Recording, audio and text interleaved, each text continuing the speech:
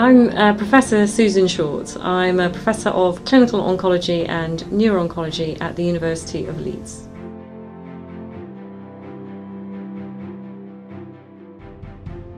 So our research really overall aims to find new, more effective treatments for patients with poor prognosis primary brain tumours, so poor prognosis gliomas.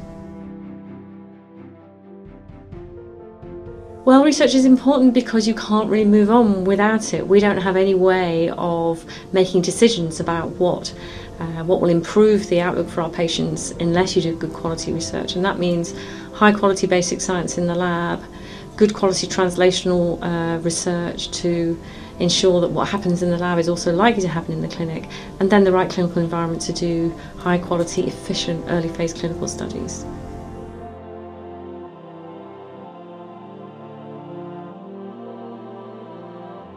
Yeah, so this programme has been going for about 3 years, and we've got a fair bit of interesting work done already. There were 3 different aspects to the programme, and they were all at slightly different start points in terms of where we are between the basic science and the clinic.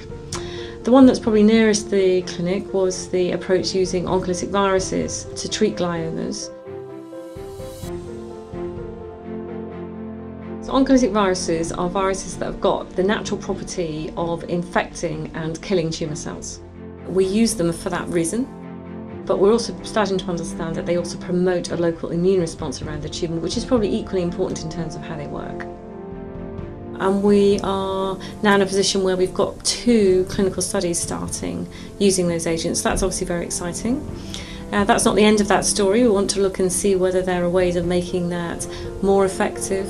We think that it acts mainly as an immunotherapy, and we think that adding perhaps other types of immunotherapy at the same time would improve the effect of those agents further. And we're actively looking to see whether there are other viruses, other combinations, or other ways we can really optimise the use of those viruses to improve the outcomes that we see. And that includes using the viruses as delivery vehicles for other drugs and other constructs. So we've got a fair way with that project. There's still lots to do.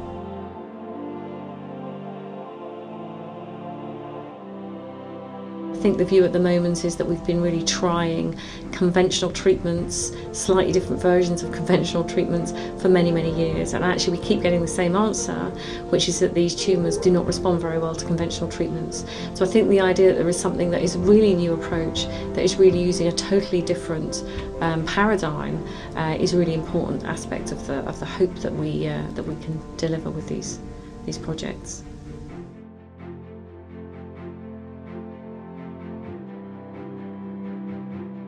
I think at the end of the programme we would like to have taken a significant proportion of our basic science ideas through to the clinic, and we've achieved some of that already. I think if at the end we've got a list of projects that are ready to go into the clinic or on the way into the clinic, as well as some new questions that we need to ask in the laboratory that will help us for the future and help us understand the biology of these difficult tumours a bit better, we'll feel we've done quite well. I think all good research is pioneering, and I think this research is pioneering. There are very few groups that have got the combination of good basic science, the right preclinical models, and the right people to be able to take these sorts of ideas forwards. And I think we've been in a unique situation to be able to do that.